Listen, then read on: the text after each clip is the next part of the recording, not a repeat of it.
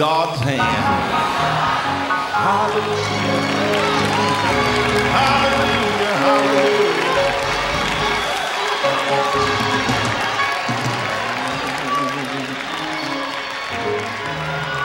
Hallelujah. Hallelujah.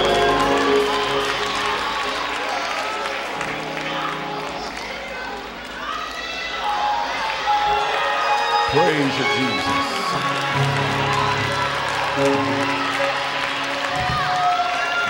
Thank you, Lord. Without any delay, I want you to turn with me to the book of the prophet Isaiah. I want you to read with me and allow your Bibles to remain open to the 54th chapter of the book of Isaiah. And we're reading together verses 16 and 17. If you have that, say amen. Come on, let's read it together. Behold, I have created the smith that bloweth the coals in the fire, and that bringeth forth an instrument for his work. And I have created the waster to destroy. No weapon that is formed against thee shall prosper, and every tongue that shall rise against thee in judgment thou shalt condemn. This is the heritage of the servants of the Lord, and their righteousness is of me, saith the Lord. Oh, praise God. Verse 17, no weapon that is formed against thee shall prosper. Just turn to somebody and say those words. No weapon that is formed against thee shall prosper. You really ought to just stand up and tell about 3 people around you that, because you don't know what they're going through. Hallelujah. No weapon that is formed against thee shall prosper. Hallelujah. Hallelujah. Hallelujah.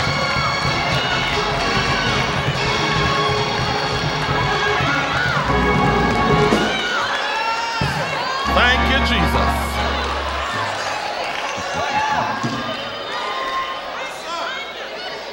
I thank God. Hallelujah.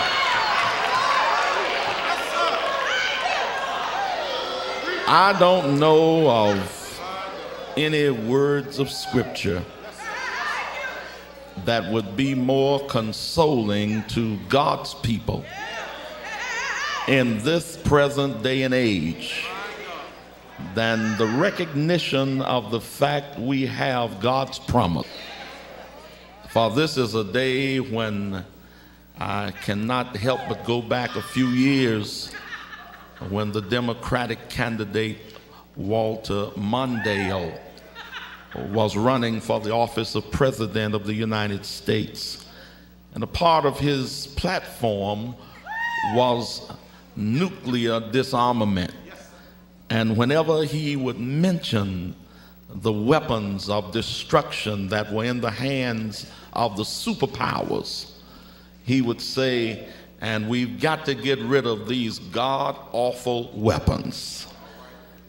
And the weapons that man have devised in this day and time, we have seen nuclear proliferation come to an end. We have seen the superpower of the Soviet Union come to naught.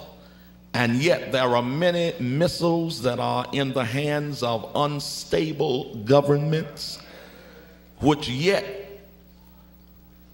create a potential threat to the civilization of mankind.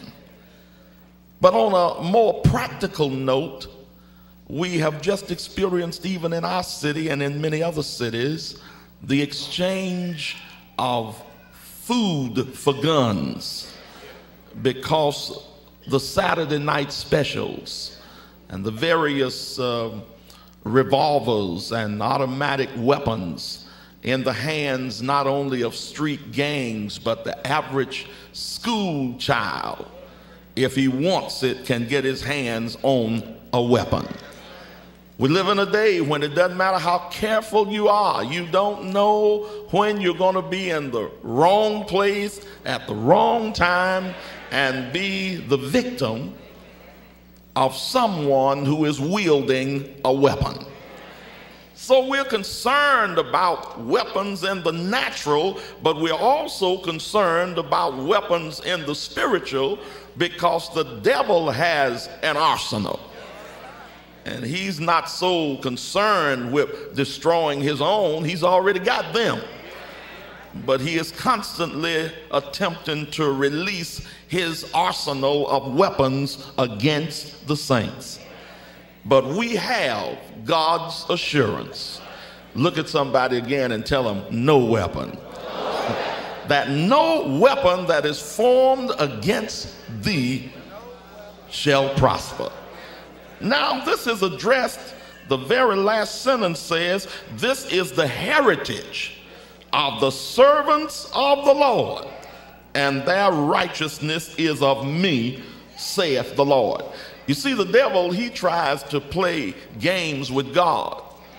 Understand that even when Moses came to his dying hour and the Lord called him up on the mountain, and Moses had to go to sleep, the sleep of death, in a private ceremony. Nobody was there but God as the eulogist, and the angels were there as the pallbearers and grave diggers. And while they were in the process of putting Moses to rest, the devil showed up and said, the body of Moses belongs to me. Yet Michael the archangel, in contending with Satan over the body of Moses, did not bring a railing accusation, but simply said, Satan, the Lord rebuke thee. Why would the devil have the audacity to want to claim the body of Moses, who was a great leader and had led the people of God? As great as Moses was, he made a mistake. He made the mistake of spoiling the type, the rock, which was to be smitten once, symbolizing Jesus being smitten on the cross. Moses, in anger, hit the rock for a second time. And because of that one mistake, God didn't let him go into the promised land, but the devil wanted to even take possession of him. And don't you fool yourself. When you have done all trying to live for God, the enemy will afflict you with a guilt complex. And the devil will tell you, because of that mistake you made, that I'm going to let my weapons tear you asunder. But God says that if you are his child, no weapon formed against you will prosper. This is the heritage of the servants of the Lord, not because of their righteousness, because all your righteousness is as filthy rags, but your righteousness is of me. Hallelujah. When I stepped on the promise of God, when I put myself in the master's hand, he became my righteousness. And sometimes I might slip up, but thank God it's not as bad as the saints had us thinking when I was a child. We saw God like as an old man with a stick in his hand, calling us to a tightrope walk. And if by chance you just happen to laugh too loud, they made you feel like he was going to hit you across your big head and you were going to fall down into the bottomless pit. But the Lord has invested so much in your salvation that he's not out to destroy you, he's out to save you. And when the weapons come flying at you, they are not God's making, they are the devil's making. And God says that the devil's weapons will not prosper. Let's look at the text, and I'm not going to be before you that long. We've got some other things to do this afternoon. This message comes from the book of the prophet Isaiah. And the book of Isaiah, in fact, this is in fact a part of what is called second Isaiah. for all students of this prophet will quickly relate to you that one man did not write the whole book.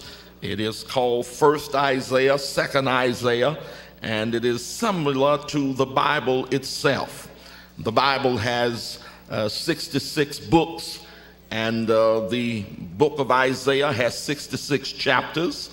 First Isaiah has 39 chapters, and the second part of Isaiah has 27.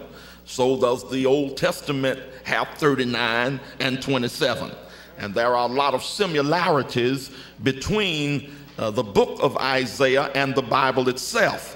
I will not take the time to go into all of that today, but when we come to chapter 54, which is automatically a part of Second Isaiah, this chapter has 6 movements in it. 6 movements are 6 musical, poetic, if you want to use rhythmic terms, 6 strophes they are called. It opens with the first strophe, which is verse 1 through 3. And I want you for a moment to look at the beginning of chapter 54. And let's read verses 1 through 3. Come on and read it with me. Sing, O barren, thou that didst not bear. Break forth into singing and cry aloud that thou didst not travail with child. For more are the children of the desolate than the children of the married wife, saith the Lord. Enlarge the place of thy tent, and let them stretch forth the curtains of thy habitation.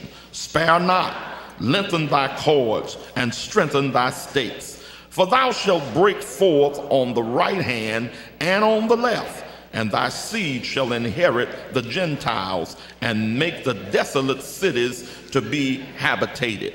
Now, what you see here, the prophet speaks of Jerusalem, the children of Israel, as the bereaved and widowed mother. Understand that in that day and time, there was nothing more embarrassing than for a woman to go childless. And the Lord is saying of Jerusalem that you are the bereaved and widowed mother. Jerusalem had been destroyed by the Chaldeans in 586 BC, and all Judea lay in ruins. This destruction was symbolic of God's divorce from his people Israel. But even though Israel had provoked God to the extent that it was like a divorced bride, God promises that the one who was barren, solitary, and separated from her husband while exiled in Babylon will end up with more children than in the time of her marriage prior to the captivity. God is saying that before 586 BC, before the Chaldean invasion, before the deportation down into Babylon, you were my bride, but you had some children. Now I've divorced you and allowed you to go down into captivity where you stayed for 70 years. You've come back all bruised and come back embarrassed, and you've come back childless. But God says that when I get through this bride that had a few children before the captivity, and now you are just a barren woman, but I'm going to give you more in the end than you had in the beginning. Now, you may not have noticed, but that's the way God does things. Notice even in the life of Job, all that Job had before his affliction came upon him. But when you get to the last chapter, Job, God turned the captivity of Job when he prayed for his friends, and he had what? Twice as much as he had at first. God has a way of allowing his people to be tested, allowing his people to go into captivity. And in the case of Israel and the Babylon, God declares that he did it himself. because of their disobedience. But in the end, he promises that you're going to be better on the end than you were in the beginning. Consequently, when they come back from their captivity down in the land of Babylon, and when those who were building the temple, the man Zerubbabel, the son of Shealtiel, the governor of Judah, who had been assigned the task of rebuilding, he asked the question, look out, those of you, and see if there's any left who saw this house in a first glory. You saw it first, now look at it now. How do you see it now? When Solomon built it, it was beautiful, but now it's in shambles. But God said, after the shakeup, I want you to know that the latter glory is going to be greater than the former glory. I think about Samson, strong man that was stronger than any man that had ever been. He was able to kill a young lion with his bare hands.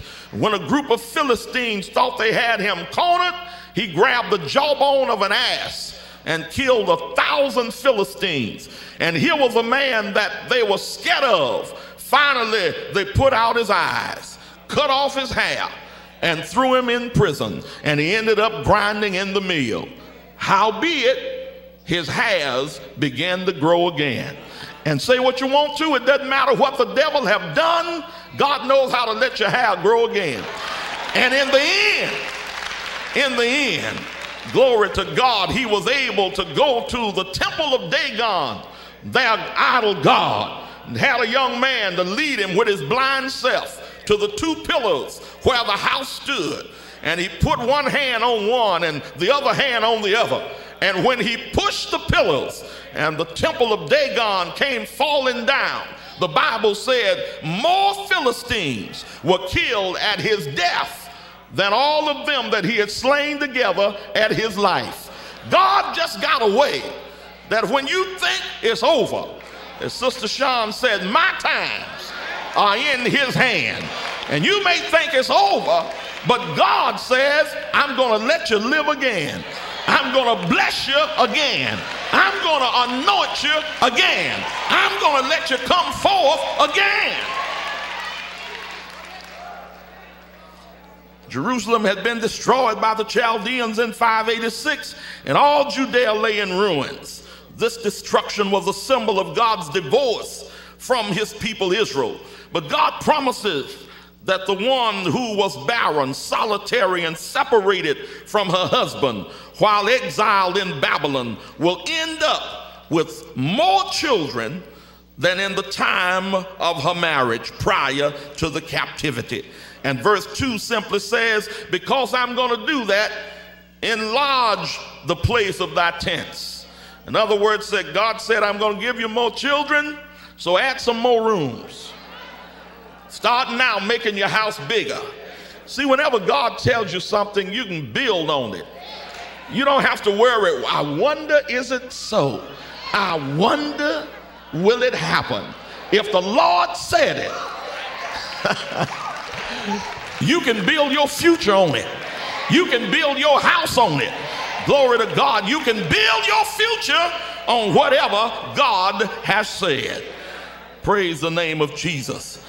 Verse 3 lets us know that the children of Jerusalem, not only will God enlarge his people to the degree that they've got to enlarge their tents, stretch forth the curtain of thine habitation, spare not, lengthen thy cords, and strengthen thy stakes. In other words, just let the tent get bigger. For thou shalt break forth on the right hand and on the left. Thy seed shall inherit the Gentiles and make the desolate cities to be inhabited. God said to Israel, you don't have to worry. You can start enlarging your quarters, because not only am I going to give you the children that will be the natural seed of Abraham, Isaac, and Jacob, but the Gentiles are going to also be included. And that's why I say that we've got to be mighty careful as people who love God and as Christians, getting caught up in a lot of ethnic rhetoric. Hello, somebody. You know, I don't care how you may hear some persons talk about the Jews this and the Jews that. Don't let anybody stir you up to a point of hating a nation that God has so wonderfully blessed. Because don't forget, whether Jesus was tan, brown, or black, he still was a Jew. And all of those men who were his first disciples, they still were Jews. And we have a directive from the Lord in the book of Psalms to pray for the peace of Jerusalem. We cannot detach ourselves and think that we have a religion that is just simply black. Hello, somebody. Because God has included us as seeds of Abraham. When you read what Paul has to say, he said, whosoever has faith, you are Abraham's seed. And that's why I don't read the Bible and give all of the promises in there to somebody else. When I start reading of how God promised that I'm going to bless you in the city, I'm going to bless you in the field, I'm going to bless the fruit of your body, I'm going to bless this, I'm going to bless.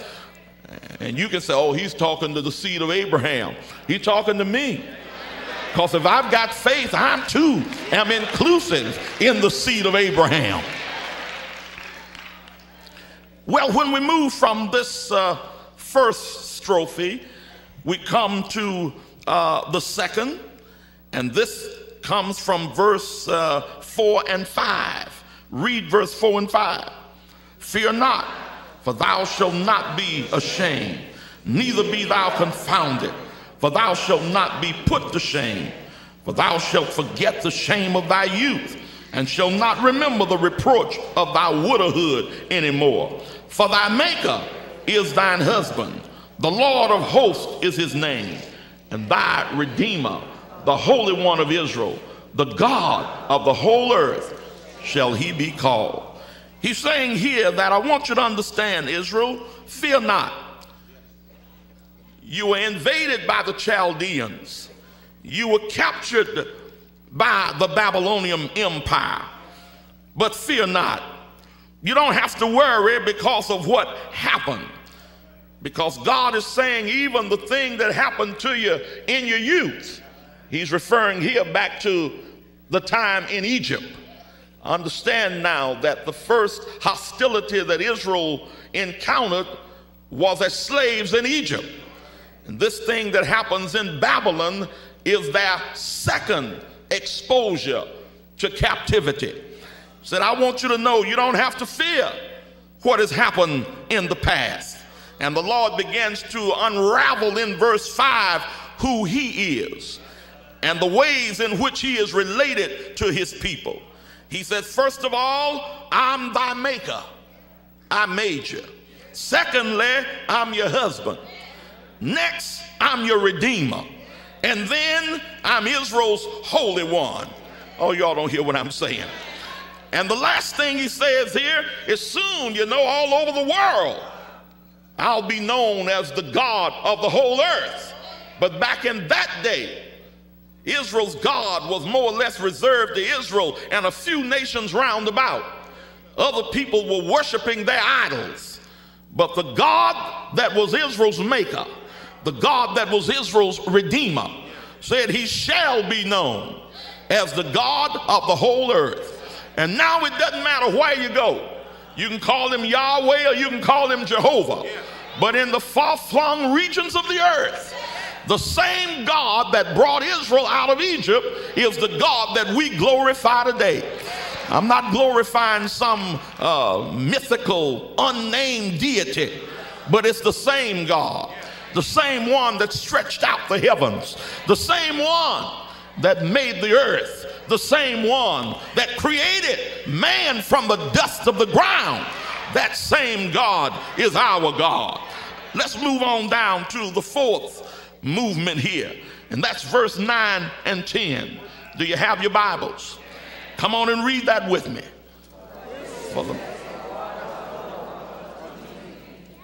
As I formed the waters of Noah should no more go over the earth, so have I sworn that I would not be wroth with thee, nor rebuke thee. For the mountains shall depart, and the hills be removed, but my kindness shall not depart from thee, neither shall the covenant of my peace be removed, saith the Lord that hath mercy on thee. Oh, praise the name of Jesus.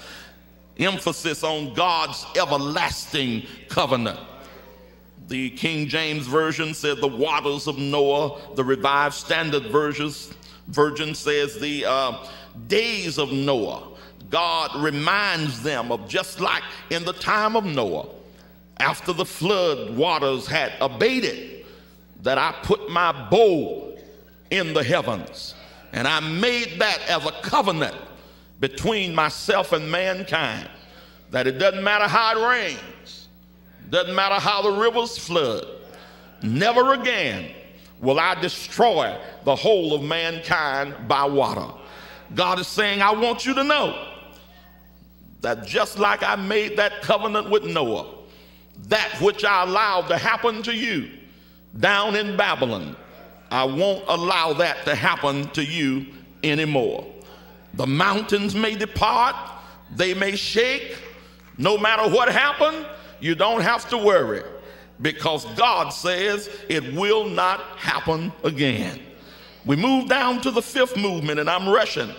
Verses 11, 12, 13, and 14. Let's read them. O thou afflicted, tossed with tempest, and not comforted, behold, I will lay thy stone with fair colors, and lay thy foundation with sapphires, and I will make thy windows of agate, and thy gates of carbuncle, and all thy borders of pleasant stone. And all thy children shall be taught of the Lord, and great shall be the peace of thy children. In righteousness shalt thou be established. Thou shalt be far from oppression, for thou shalt not fear, and from terror, for thou shalt come. All right. Praise God. Listen to what he's saying here. God is saying, O afflicted one. Israel is bowed down in misery in her present enslaved condition. She's storm-tossed, disconcerted, and troubled by the events she has experienced. But as I read verse 12 from the Revised Standard Version, it says, I will make your pinnacles of agate, which is a hard, semi-precious stone, your gates of carbuncle, which is another kind of gem, and all your walls of precious stones. Hallelujah. Then he moves in verse 13, after saying how I'm going to beautify the city itself, the outward appearance. Then he moves to the inner appearance. Some of us only get concerned about how we look on the outside. We'll spend hours in the morning getting ready for church, because we know it's going to be hundreds, maybe a couple of thousand people there. And I want everything to look right, from every strand of hair right down to the tip of my toes. I want people, when they see me, to know that I'm together. And then you'll come to church late, and you'll sit there and talk all during the sermon, and anything that'll help dress you up on the inside, you don't have time for. You ought to touch somebody and tell them, but God wants us not only dressed up outside, but he wants us dressed up on the inside. And if you can't say amen, say ouch. From the physical splendor of the New Jerusalem, the prophet turns to her inward glory.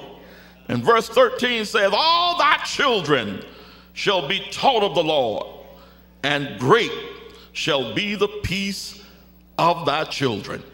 Verse 14, in righteousness shalt thou be established. Thou shalt be far from oppression, for thou shalt not fear, and from terror, for it shall not come near thee. God said, I know you may be in a bad shape now, but when I get through fixing you up, you're not going to have to worry about the days of your youth when you were slaves in Egypt. You're not going to have to worry about those that came against you, the Chaldeans, and deported you down into Babylon. And in this day, Israel was experiencing an unfolding of many different weapons. From the beginning, the caveman didn't have anything but a stone. Hello, somebody. But as man has continued to live, he has created new weapons and new systems of weapons.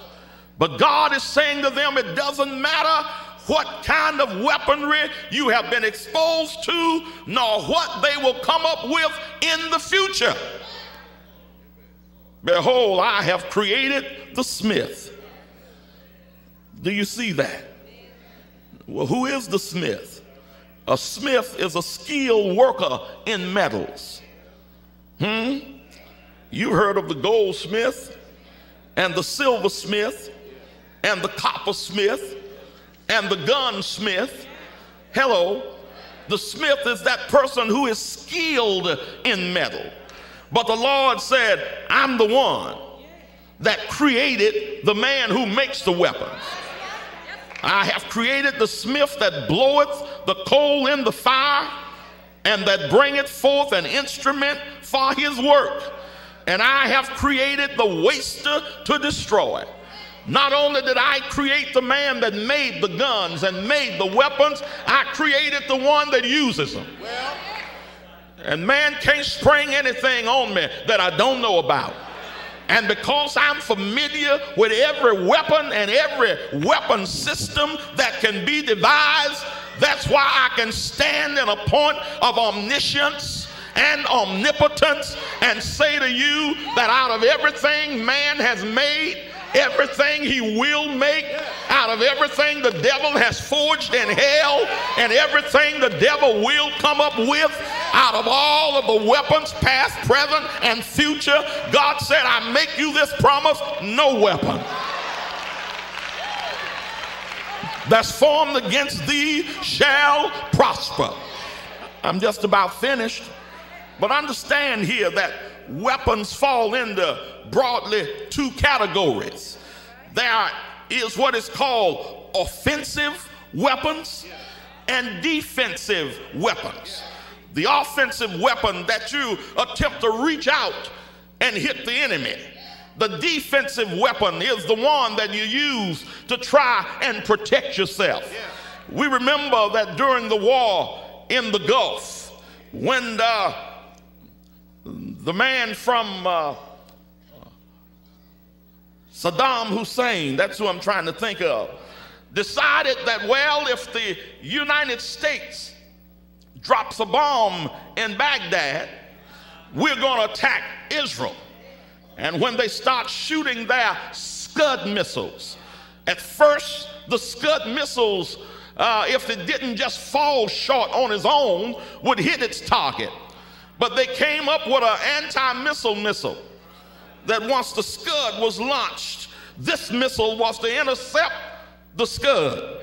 Sometimes it did, and sometimes it missed.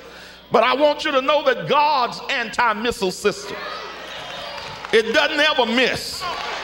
Every time the enemy shoots a dart in your direction, God said, I've got an anti-missile missile that's called my word. And it doesn't matter how the enemy shoot at you, I can intercept his shot in midair. I can stop his missile before it even leaves out of the weapon projectile. I can stop it midway between the enemy and you, or I can let you see it coming and be close enough to feel the heat and stop it just before it gets there. That's why I don't want you to worry, because whatever weapon the devil shoot at you, if you've done what I told you, he'll not be able to penetrate. For when I told you in my word to put on the helmet of salvation, put on the breastplate of righteousness, have your feet shod with the preparation of the gospel of peace, have your loins girded about with truth, and then have in your hand which is the shield of faith. It doesn't matter what the devil shoot at you. He doesn't have the power to penetrate. And when you get through surviving his attack, I've given you one weapon. My God, everything else is defensive, but I've given you one offensive weapon. It's called the sword of the Spirit, which is the word of God. No matter what the devil shoot at you, God said, I didn't give you but one weapon to fight offensively, and that is the sword of the Spirit, which is the word of God. And if you put on what I told you, if you have in your hand what I gave you, no weapon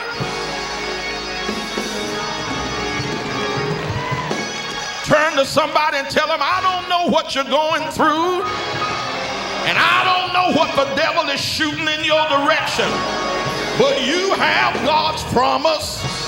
No weapon formed against you shall prosper.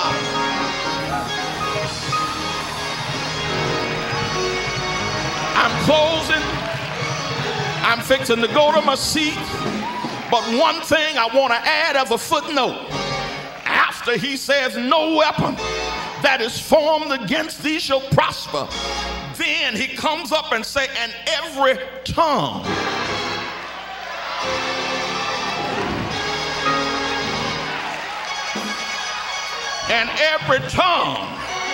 that shall rise up against thee, thou shalt condemn in the judgment. Now the reason he didn't put the tongue as one of the weapons is because it doesn't matter how bad folk talk. Like it's always been said, words can't hurt you. Folk can lie all they want to, but it's not a weapon. They can threaten all they want to, but it's not a weapon. God said all you got to do is don't worry about folk talking. I didn't put the wagging tongue under the category of weapons. Folk that lie on you, God said I'll give you a chance to deal with them later.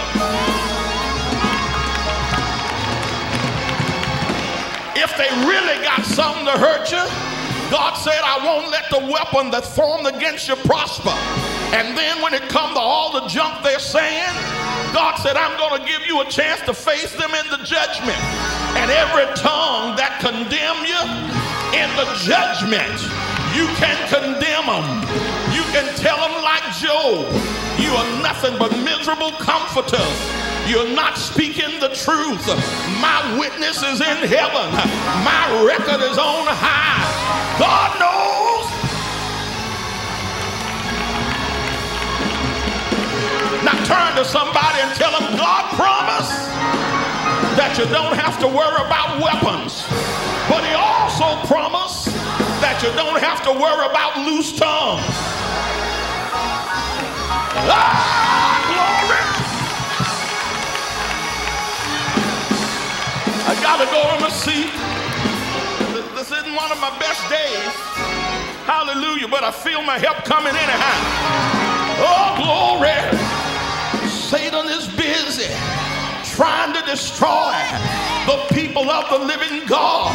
But God wants you to have courage and let the devil know that it doesn't matter what you say. It doesn't matter how you come at me. I'm going to be like little David. You come to me with a sword and a spear, but I'm coming to you in the name of the Lord. Satan, get out of my way, because God has given me the power. He told me I could run through your troops, leap over your walls. Or better still, Satan, he told me I could romp all over you. So get down where you belong. You belong under my feet. Ah! Hallelujah! Hallelujah! Touch somebody and tell them Satan can't hurt you. Hey, hallelujah. You see, you got to realize that on Calvary, God had said, seed of the woman is going to bruise the serpent's head. On Calvary, The blood of Jesus pounded Satan's skull. He doesn't have the power that he had. He may be as a roaring lion, but he's a lion without teeth. His teeth have decayed. He's got a loud growl, but he don't have much in the way of a bite. And the bad thing about a growling lion, he may not have the power to hurt you, but if you are not careful, he'll make you hurt yourself. And you got to quit running into stuff, running from the devil's growl.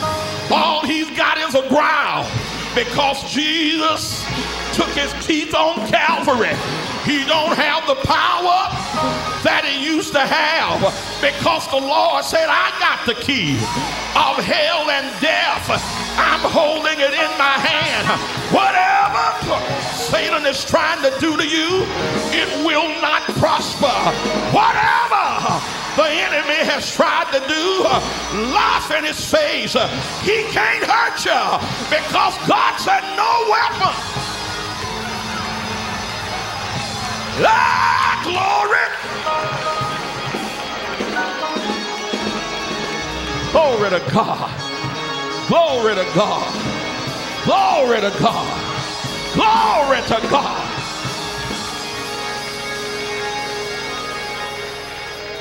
Well, did one leader say in years gone by that we have nothing to fear but fear itself. We're around here killing ourselves, running from the devil, who don't have the power that you think he got. Hello, somebody.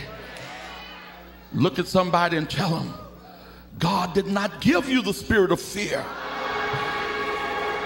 but he gave you power. That's why the devil can't hurt you. That's why his weapons won't prosper.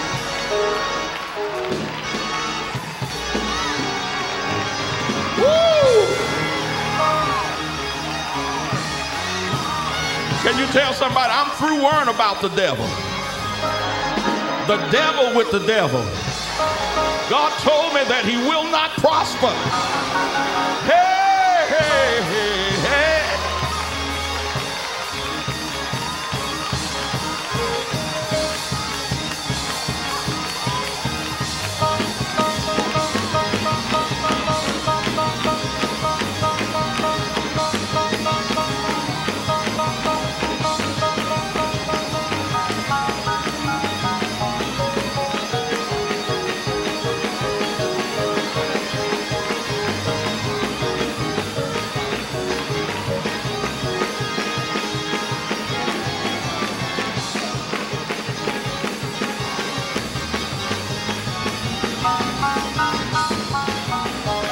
You ought to lift up your voice and praise him.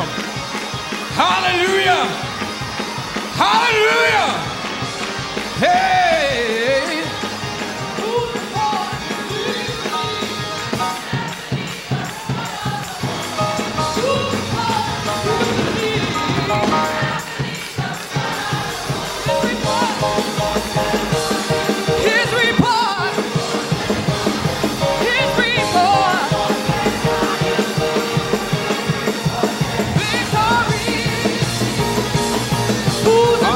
Will you believe?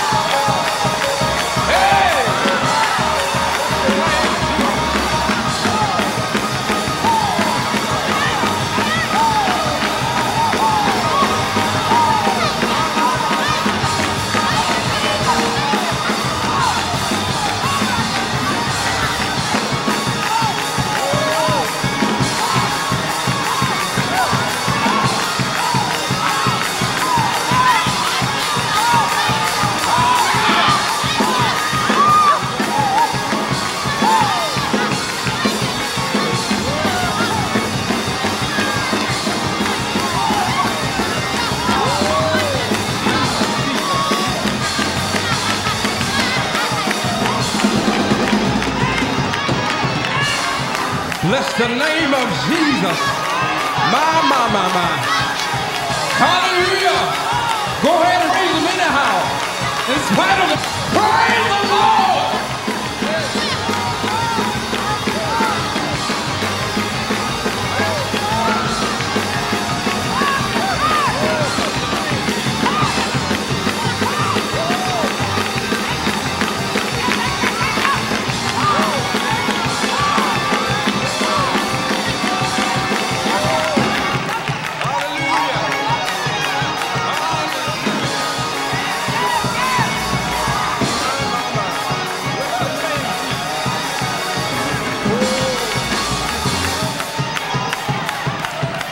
Hallelujah. Praise the name of Jesus.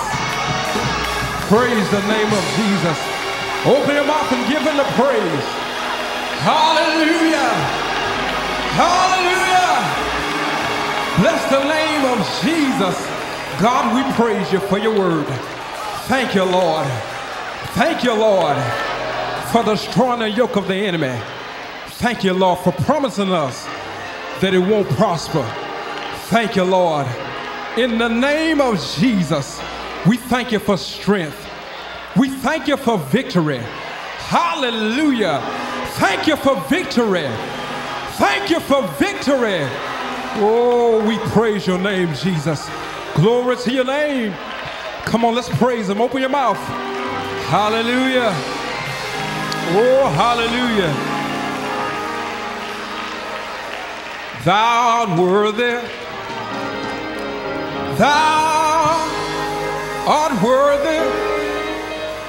Thou art worthy, O Lord, to receive glory, glory and honor, glory and honor and power. We're going to sing that one more time, and you're going to take your seats, and we're going to get out of here. But whatever you're going through, we're going to praise God in spite of it. Because the very thing that you're going through may be the thing that's going to help you to go higher and higher in him. Thou art worthy. In spite of what I'm going through, thou art worthy. Thou art worthy, O Lord, hallelujah, to receive glory, my, glory and honor, glory and honor and power. If there's a sin in this building today, tired of your sinful lifestyle, I want you to know that God loves you. He doesn't love what you're doing, but you as a person, God loves you. And today he's come to let you know that he can give you a brand new life. The enemy is destroying you through drugs and alcohol. But the Lord is saying he's going to give you the power today to overcome what the enemy has put on you. If you're a sinner lost in your sinful ways, don't know Jesus and the pardoning of your sins, come to the altar right now. Hallelujah. And then there's a backslider in this building today. You know the voice of God. You see the presence of God in this place. But yet, you're backslidden. You're not in the grace and fellowship of God. But the Lord is calling for backsliders to come on home. You left the ark of the covenant of God. You left the protection of God. But right now, in the name of Jesus, you can come back under his fellowship. That's right, my sister. Oh.